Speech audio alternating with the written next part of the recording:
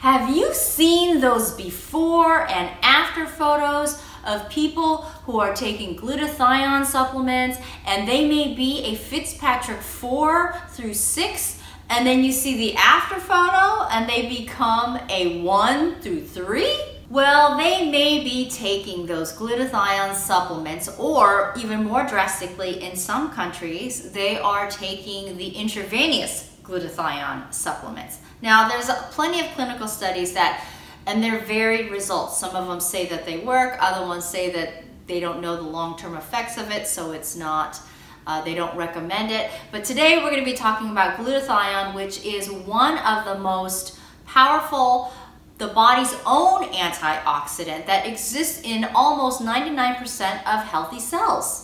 It's also water soluble, low molecular weight, and it also consists of tripeptide 3 amino acids. So glutamate, cysteine, and glycine. Now glutathione is actually found in 2 forms. The first one is GSH, or reduced glutathione, and that's the one that's found in 98–99% of the healthy cells in the body.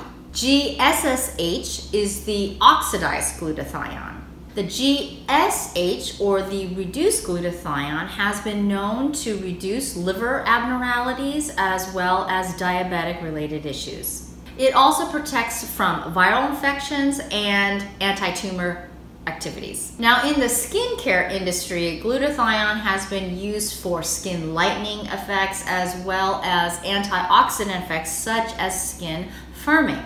So according to one study, how glutathione works is it inhibits tyrosinase activity during melanogenesis. So while making the melanin, glutathione, what it does is it takes the eumelanin, which is the black brownish pigment, and converts it to pheomelanin, which is a red-yellow pigment. Now, I'm not going to go into the nitty-gritty of this clinical study, so if you want to see that, the link will be in the description below in my blog or in the description. Okay, so this clinical study actually took 30 Filipino women with a Fitzpatrick of 4 and 5, and they took glutathione lozenges orally. And within a few weeks, they did show some mild to moderate effects of lightening in their skin. Now, based on 3 separate clinical trials, what they concluded was the systemic glutathione was not as effective as actual skin whitening agents. Now, they did not name the actual skin whitening agent, so we don't know if it was a skin bleaching. They said skin bleaching ingredient, so I'm going to assume it was hydroquinone, but they didn't actually name the other ingredients that they compared it to. So for those of you who asked the question about the intravenous glutathione, what they concluded was that as soon as the subjects stopped taking the glutathione, both the supplements and the intravenous treatments, that their skin tone or the skin color or the hyperpigmentation actually eventually came back. So they concluded that these results are not sustainable. So again, if you are liking this type of video where I am bringing in supplements, clinical trials, and skincare products, then please give us a thumbs up letting us know this is the type of video that you like. And if you know of someone who is considering a drastic treatment with the glutathione, then please share this video. Perricone MD FX acyl-glutathione has the deep crease serum and the smoothing and brightening under eye cream, both with the acyl-glutathione and the vitamin F blend. So the Perricone MD Deep Crease Serum comes in a pipette, just like this. So this serum, just so you know, is not a water-based serum. As you can see, it is a cream-based serum, and that's part of the vitamin F that's in there. So if you notice, it is lighter than a milky lotion, which most cream-based serums are, but this, I'm not lighter, sorry, it's a heavier base, so it's cream. So stay tuned for the pro tip. So this is the Perricone MD. This is the brightening under eye cream. And as you can see, it's thick and it's in a jar. My personal preference is I don't like jars because in order to scoop out the product, I have to expose the entire product to air every time instead of dispensing it individually. And if you notice in there, I have to use sometimes my nail to scoop it out, which it's impossible to get out all the bacteria underneath my nail. So after this video, or after this, I'm actually going to cut my nails. I had to actually grow them out so that you could see how the hair growth supplement worked. But anyway, so this one is the eye cream. So we're going to be focusing on skincare products that actually have the glutathione and the vitamin F together. If you don't know what vitamin F is, then click on the link above or in the description below and how it helps fight wrinkles. Hi, my name is Christy and I have been treating clients professionally with hyperpigmentation, acne, and other skin conditions for now it's actually almost 13 years. And the question I get a lot of times is, how do I layer serums? Now this serum in particular, the Perricone MD Deep Crease Serum, was specifically formulated to address the number 11 lines, the forehead lines, the marionette lines or smile lines or frown lines or crow's feet. And this, if you notice, like I said, was a cream-based serum. So step one, this is actually a response to my clients. So step one is if you're going to be using a cream serum, just like this, what you would do first is, if you are using an antioxidant serum that is fluid, such as a vitamin C serum, you would put this on first.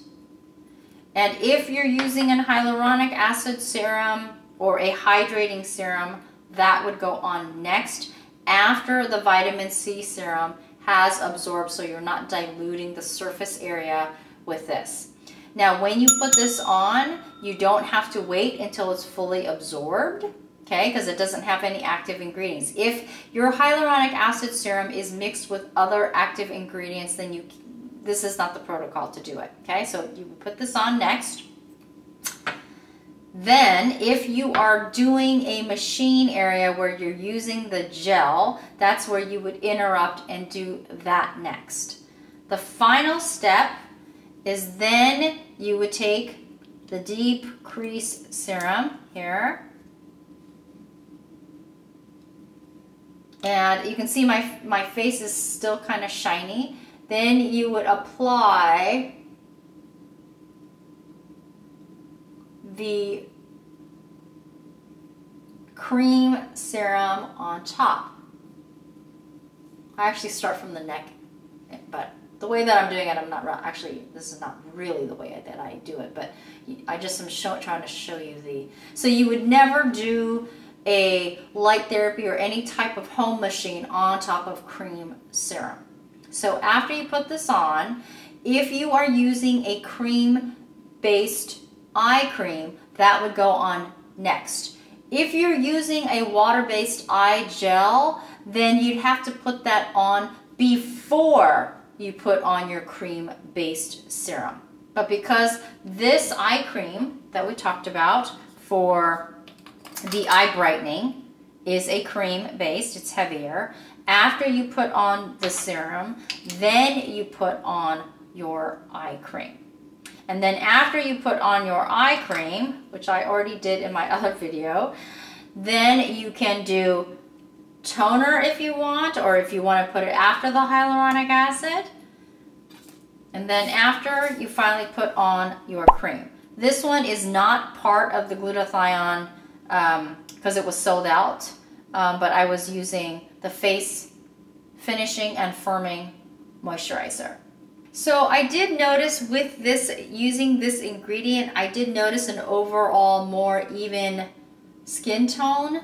I don't, if someone has though melasma or some really deep hyperpigmentation, I don't think this is going to do as much for it. So I did see, and the texture was definitely firm using this, but I don't know if it's because I'm using the MyoLift. I included that in the protocol, or I have been, or it's because I'm using this face finishing and firming moisturizer. But my texture was definitely tighter. It's more even toned with this product. However, if you're using this moisturizer, I didn't really find as much hydration with this moisturizer. There's probably other ones in the line for that because it says face finishing and firming. So I think it's concentrated more on that. Okay, so I'm trying to point out to you the side here. I've used about half or a little less than half here. So I've allowed it for a significant amount of time to see the results of this.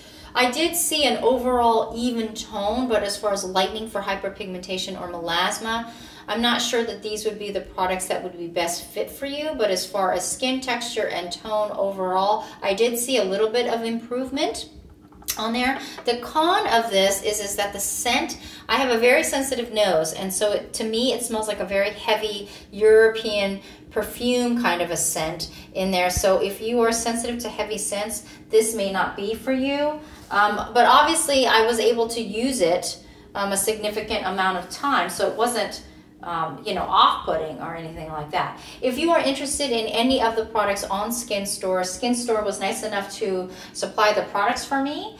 You can get 25% off any of the products on Skin Store with some exclusions that apply, and the link will be located in the description below. I was not paid. Obviously, this is a honest review because I did point out some pros and some cons. So if you'd like to go ahead and try out that product, because remember, makeup is an art, skincare is a science.